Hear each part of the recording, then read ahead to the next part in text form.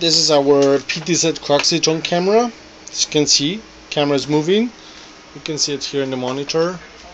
Okay, going around. This one is connected. We put a coaxitron board on the PTZ camera, connected through a coax cable, then to a splitter. Splitter goes to the coaxitron converter or transmitter, and the 45 connection to the keyboard. Then we can see if I move left, right, up, down, zoom in, zoom out.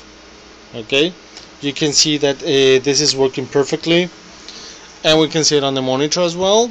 We turn the camera, we go down, we zoom in, or we zoom out, we go around in circles, up, and that's about it.